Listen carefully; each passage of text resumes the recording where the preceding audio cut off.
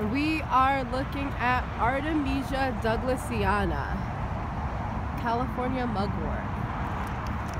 Hello, it's Ebony here, and I hope that you can hear me because we are right by I-5 and it is loud, but I really wanted to show you this plant. There are so many different mugworts,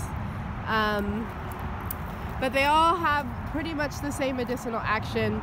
However, Artemisia douglasiana is known as the woman's herb by natives. It's so good for anything woman's health. It is an abortifacient because it's a uterine stimulant, so we do not want to give it to someone that's pregnant. However, women who are in labor benefit from this because it strengthens their contractions. Such a great herb. And what do we see about Artemisia douglasiana? So once again, it's one of these like herbaceous plants where it grows from one stalk out of the ground, has these big full leaves,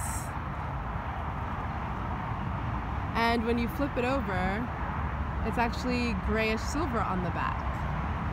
There's also some sort of bugs, eggs all over this leaf, so you always have to be careful when you're messing around in the earth.